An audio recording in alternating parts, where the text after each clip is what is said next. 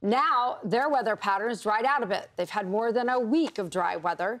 Rain returning to California after 8 days. You'll remember the Pacific coastline just drenched, right? The atmospheric river set up. These are some of the numbers, the totals since Christmas Eve. Finally, they've had a decent dry stretch, recovering from this flooding and all of the wet weather. Their soil's no longer mush. They can kind of recover from it. But all of the pictures, because of the rainfall, led to sinkholes, washouts, mudslides. Mind-blowing to think that 32 trillion gallons of water was dumped on California between December 24th and mid-January. The rain comes back, but this round does not look serious. Instead, it's a more traditional January wet weather pattern. Of course, this is the wet season for SoCal. LA, you expect to get a little rain. You know, when they say it never rains in California except for the end of January is the traditional rain event, unless you get an atmospheric river setup, which is what we saw. This is just regular old rain, though, which is a whole lot different than those atmospheric rivers when we saw, what, 9 or 10 consecutive events, which led to just staggering amounts of water and snow in the high terrain. This is completely manageable, thankfully. After that 8-day pause, as you were pointing out, this is just mark it down as bonus precipitation because you've picked up everything that you need already, and now any more moisture through what's left of the rainy season, which isn't all that long, will be very impactful moving forward for drought concerns. Of course, we still have all that water equivalent stored up in the snowpack. Yeah, certainly it's soggy in LA over the weekend. Temperatures cool a bit. But, Britta, I think one of the major headlines that came out of the AR pattern, the atmospheric river pattern, is the drought and that change from extreme category, bringing the numbers down and sort of alleviating a little pressure, if you will, from all of the restrictions that Californians have had to face because of the lack of water. Yeah, and it does impact your daily life. I mean, you're talking about anything from how much water you're allowed to use to water your lawn to what's allowed in your front yard. Literally, you might have to rip out the grass and put in stone in some of these locations out west. So this is really encouraging to see.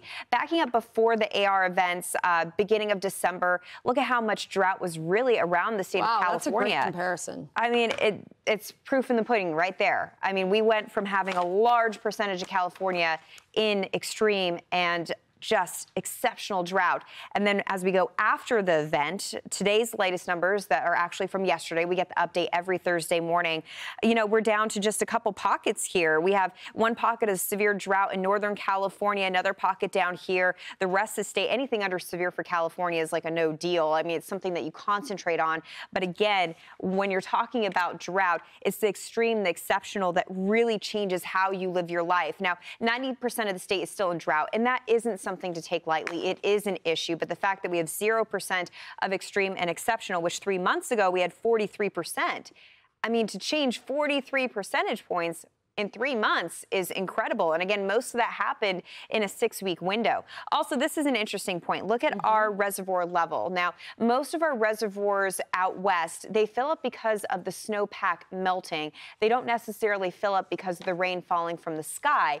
Any given rainy season, you're looking at the melting snowpack. But we've actually seen the reservoirs come up, which is a good sign in itself. But look at just, you know, Lake Oroville, for example. We're sitting above the average fill height of 57% of the reservoir being filled up. So many people, when they think about reservoirs, they're like, oh, well, it's full all the time. No, reservoirs sometimes actually can be completely dry. We actually see that in Houston all the time. We have a massive reservoir that's actually a park, but it's there because eventually it can fill up during certain, you know, times of the year. California is very different because there's reservoirs. They're holding on to the water so we can get through the dry season. Half of the year in California is meant to be dry, and we have to live through it, and that's why we have the reservoirs in place. So the fact that we're above the average fill already just with rain is great, because when we melt the snowpack, it is going to be awesome. The only thing here, and Ian, you brought it up a couple times, is we need a slow snow melt. If we all of a sudden have temperatures that skyrocket in the Sierra coming coming up this spring, Big problems. then it's like wasting gold.